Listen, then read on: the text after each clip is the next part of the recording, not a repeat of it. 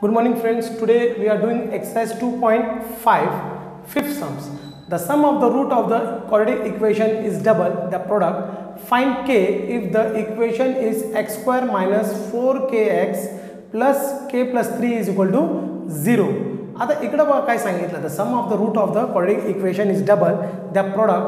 Find k if the equation is x square minus 4kx plus k plus 3 is equal to 0.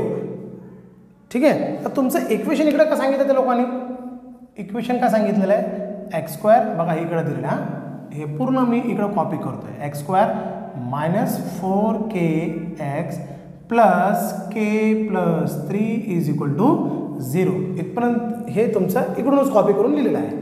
ठीक आहे. आता first आपण काय करणार इकडं कम्पेअर विथ स्टँडर्ड फॉर्म. काय करायचं आपल्याला कम्पेअर विथ स्टँडर्ड फॉर्म. आता इकडं कम्पेअर केलं तर काय होणार a is equal to a इकडं कोएफिशिएंट आहे म्हणजे काय येणार 1. b is equal to minus 4k c काय होणार तुमचा k प्लस 3. c काय होणार तुमचा k प्लस 3. समजलं. इकडं a का होणार तुमचा 1, b का होणार मायनस 4k आणि c का होणार k प्लस 3. a चा व्हॅल्यू फाइंड केला आपण, b चा व्हॅल्यू फाइंड केला आपण आणि c चा व्हॅल्यू फाइंड केलेला आहे. आता इकडे आपण काय घेणार if alpha and beta, alpha and beta का alpha and beta R the given quadratic equation, are the given quadratic equation. Okay, if alpha and beta are the given quadratic equation, जेव्हा सांगितलं असं तेव्हा काय होईल the sum of the root. आता हे route घेतलं आपण अल्फा आणि बीटाला काय घेतलं आपण रूट घेतलेला आहे. तर ते काय म्हणले the sum of the root.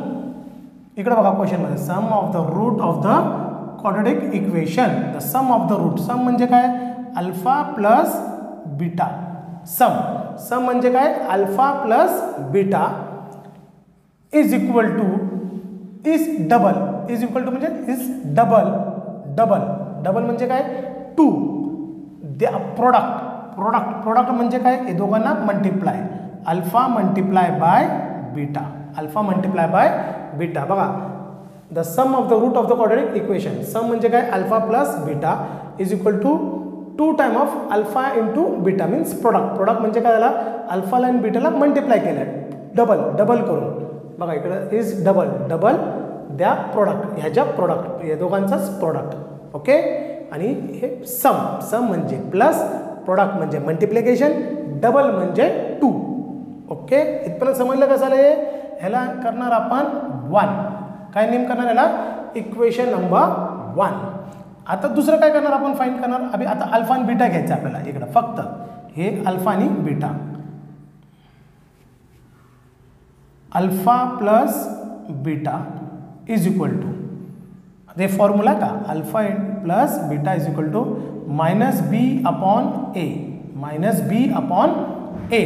आता मायनस साइन माझा ॲज इट इज बीचा व्हॅल्यू मला काय आलेला आहे मायनस 4k. बघा इकडं बीचा व्हॅल्यू काय आला मला मायनस 4k. हा ब्रॅकेटमध्ये घेणार अपॉन एचा व्हॅल्यू काय आला मला 1.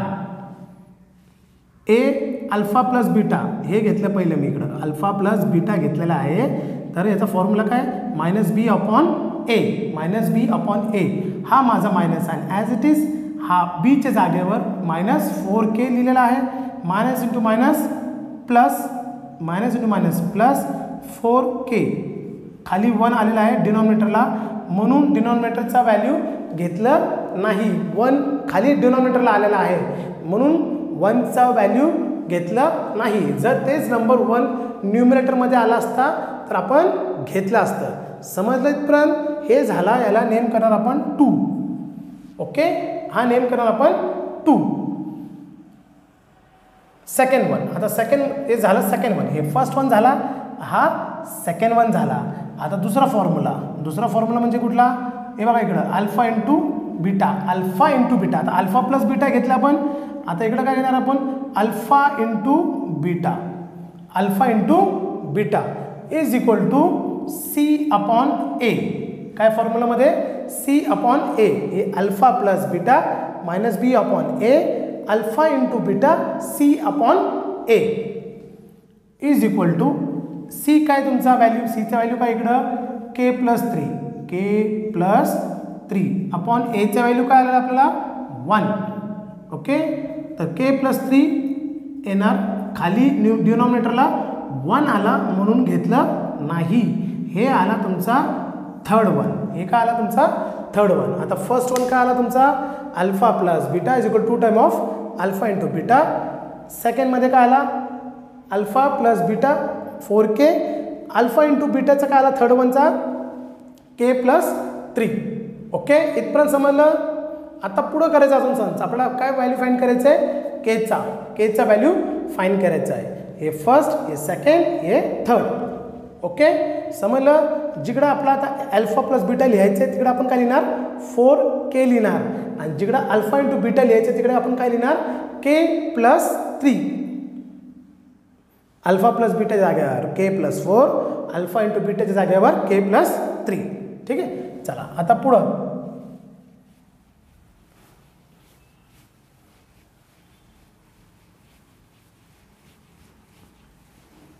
काय इक्वेशन होता आपला इक्वेशन होता alpha plus beta is equal to 2 time of alpha into beta. हे आपलं होता फर्स्ट वन आहे का नाही अल्फा इंटू बीटा हे होता. आता अल्फा प्लस बीटा आपला काय आला होता सेकंड वन वाला अल्फा प्लस बीटा काय आला आपला 4k आला होता बरोबर का is equal to 2 alpha into beta काय आला आपला के प्लस 3 आला होता के प्लस 3. थर्ड पण पासून फ्रॉम 1 हे येणार फ्रॉम 2 अँड 3 आणि हा फ्रॉम 1 हे फ्रॉम 1 होता. ए plus be alpha plus beta is equal to 2 time of alpha into beta हे 1 होता आणि अल्फा प्लस बीटाच्या जागेवर मी काय लिहितोय 4k फ्रॉम 2 आणि हा 2 माझा as it is alpha into बीटाच्या जागेवर मी लिहितोय के प्लस 3 फ्रॉम 3. ठीक आहे. आता 4k is equal to 2 into K 2k plus 2 3 जा 6. 4k हा 2 इकडं आणतो तो काय होईल minus 2k is equal to 6. हे दोन घेतलं तर काय होणार 2k 4 minus 2 2k is equal to 6. Therefore k is equal to 6 upon 2 cancel केलं k काय आला आपला 3. व्हॅल्यू काय फाइंड झालं केचा 3. आपल्या इकडं काय सांगितलं find the value of k तर केचा व्हॅल्यू आपल्याला आलेला आहे 3. Okay fine. आता जमल तुम्हाला करायला फक्त हा फॉर्म्युला त्यामध्ये 3 formula alpha plus beta is equal to time of alpha into beta आणि दुसऱ्यामध्ये काय आलेलं आहे अल्फा प्लस बीटा घ्यायचं आहे सेकंड वनवाला आणि थर्ड वालामध्ये काय घेतलं आहे alpha into beta. Alpha plus बीटाच्या जागेवर मी काय लिहिलं आहे 4k अल्फा इंटू बीटाच्या जागेवर मी काय लिहिलं आहे के प्लस 3 त्याचा व्हॅल्यू फाईंड करून सम्स करून टाकलेलं आहे. ओके चला करा फटाफट.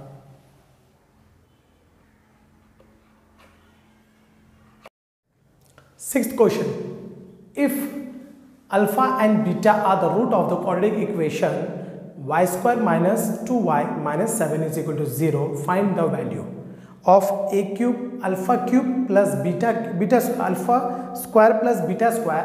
And second question is alpha cube plus beta cube. आता इकडे बघा काय सांगितलं ह्या क्वेश्चन मध्ये if alpha and beta are the root of the quadratic equation. आता आपल्याला इक्वेशन दिलेलं आहे हे लोकांनी फर्स्ट पहिले इकडं कुठं लक्ष द्यायचं नाही पहिले इकडं कुठं लक्ष द्यायचं फक्त आपलं इक्वेशन काय पहिले इकडचा हे बघा हा तुमचा इक्वेशन आपण पहिले इकडे इक्वेशन घेऊन टाकू y square minus 2y minus 7 is equal to 0. आता इकडे आपल्याला व्हॅल्यू फाइंड करायचं आहे. इकडे आपण काय करणार आहे व्हॅल्यू फाइंड करणार आहे standard form comparing with the standard form. a चा व्हॅल्यू काय 1 b चा व्हॅल्यू काय इकडं -2 and c चा व्हॅल्यू काय -7. बघा a चा व्हॅल्यू 1 b चा व्हॅल्यू -2 and c चा व्हॅल्यू -7. आता फर्स्ट आपण काय घेणार अल्फा आणि बीटाचा काय घेणार अल्फा प्लस बीटा, मागच्या समस्येला केलं होतं ना आपण, alpha plus beta is equal to काय फॉर्म्युला, अल्फा प्लस बीटाचा फॉर्म्युला काय होता, मायनस बी अपॉन ए, मायनस बी अपॉन ए. मागच्या समस्येला आपण सेकंड मध्ये केलं होतं, सेकंड क्वेश्चन मध्ये बघा, alpha plus beta is equal to minus B upon A, minus बी, बी काय माझा 2, मायनस 2 अपॉन ए, ए काय माझा 1 is equal to minus minus plus, म्हणजे आन्सर काय येणार 2, आन्सर काय आला 2. ओके. आता दुसरा फॉर्म्युला काय आपला, alpha into beta, alpha into बीटाचा formula काय होता बाळा आपल्याला, काय लिहिलं आपण, सी अपॉन ए, सी अपॉन ए. आता सी काय आपला इकडं मायनस 7 अपॉन ए काय आपला 1, तर आन्सर काय इकडं येणार मायनस 7, म्हणजे काय आला alpha into beta. Alpha plus बीटाचा काय व्हॅल्यू आला 2, अल्फा प्लस बीटाचा व्हॅल्यू आला 2.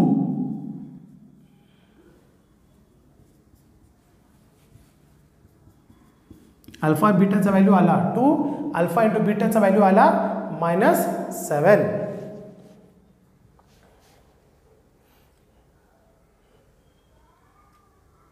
ओके. आता आपलं काय घेणार इकडं, alpha square plus beta square, alpha square plus beta स्क्वेअरचा घ्यायचा आपल्याला. इकडं लिहून घ्या, बोर्ड रब करायला लागेल.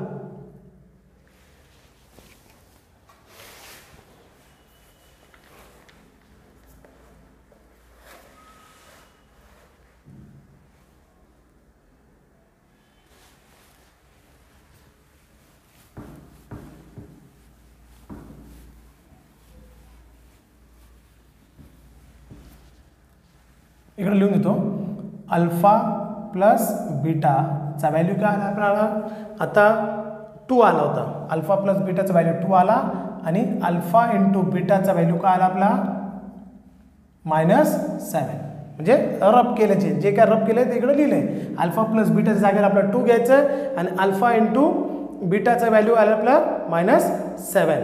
आता इकडे फर्स्ट क्वेश्चन काय आपलं, पहिला क्वेश्चन घेणार आपण. First question, alpha square plus beta square, कुठला फॉर्म्युला, ए प्लस बी, ए स्क्वेअर प्लस बी स्क्वेअरचा फॉर्म्युला. काय घेणार आपण, ए स्क्वेअर प्लस बी स्क्वेअरचा फॉर्म्युला. काय घेणार, alpha plus beta square minus alpha into beta, alpha plus beta square minus 2 alpha into beta, हे formula आहे बघा. Alpha square plus beta square म्हणजे ए स्क्वेअर प्लस बी स्क्वेअरचा formula प्रमाणे घेतलं तर असं येतं तुम्हाला. ठीक आहे, alpha square plus beta square is equal to alpha plus beta hole raise to square minus alpha into beta. आता हा तुमचा as it is equal to alpha plus beta, alpha plus बीटाच्या जागेवर मला काय घ्यायचं आहे 2, त्याच्या जागेवर मी लिहिणार 2 होल रेज टू स्क्वेअर, हा माझा square as it is, minus 2 into alpha into beta, alpha into beta काय घेणार मी मायनस 7, हा आला 2 2 जा 4, मायनस इंटू मायनस प्लस 2 7 जा 14 is equal to 4 plus 14 18. Alpha square plus beta स्क्वेअरचा me find केलेला आहे, मला आन्सर आला 18. बघा, alpha square plus beta square is equal to alpha plus beta hole raise to square minus 2 into alpha into beta.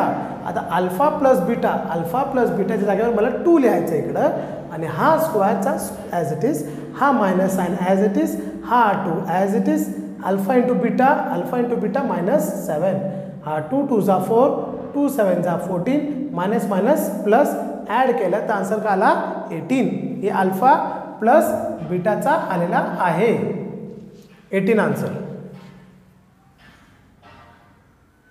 ठीक आहे, आता मी second one घेणार, ए cube means alpha cube plus beta cube.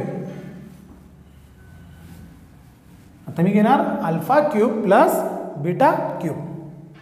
Second question माझा, alpha cube plus beta cube.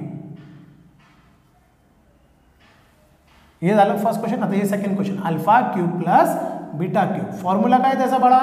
काय लिहिणार आपण? Alpha plus beta hole raise two cube plus minus 3 alpha beta bracket alpha plus beta हे formula आहे. Okay बघा, alpha cube plus beta cube is equal to alpha plus beta hole raise two cube minus 3 into alpha beta plus beta. आता याचा value आपल्याला टाकायचा आहे. Alpha plus beta आपला answer काय आला? 2. याच्या जागेवर मी काय लिहिणार? 2 आणि हा माझा क्यूब ॲज इट इज. 2 2 जा 4 4 2 जा 8 कसाला माहिती ना? 2 ला 3 टाइम्स म्हणजे असं 2 इंटू 2 इंटू 2 2 2 जा 4 4 2 जा 8 म्हणजे याच्या जागेवर मी काय लिहिणार? 8. ठीक आहे. आता इकडं काय साईन आहे माझा? Minus 3 into alpha into beta काय आला मला आन्सर? -7. काय आला आन्सर मला? -7. आता अल्फा प्लस बीटा काय माझा? अल्फा प्लस बीटा काय? 2. याच्या जागेवर काय लिहिणार मी? 2. आता प्लस करणार आपण. कसं प्लस येणार? मायनस इंटू मायनस प्लस 2 3 जा 6 6 7 जा 42. ओके 2 3 जा 6 6 7 जा 42 मायनस इंटू मायनस प्लस झाला हा 42 प्लस 8 आन्सर काय आला? 50. तर याचा काय येणार? Alpha cube plus beta क्यूबचा answer काय आला आपला? 50. ओके बघा परत बघा.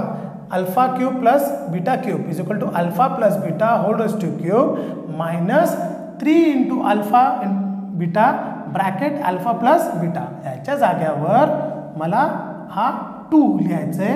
हा क्यूब माझा ॲज इट इज 2 2 जा 4 4 2 जा 8 हे असा आला 8. हा मायनस साईन हा 3 alpha plus beta alpha into beta जागेवर काय गेलं? -7 आणि अल्फा प्लस बीटाच्या जागेवर काय लिहिलं मी? 2 इकडं साईन नाही म्हणजे मल्टिप्लाय मायनस प्लस झाला मल्टिप्लाय केलं तर 42 आला. हे ॲड केलं तर आला 50.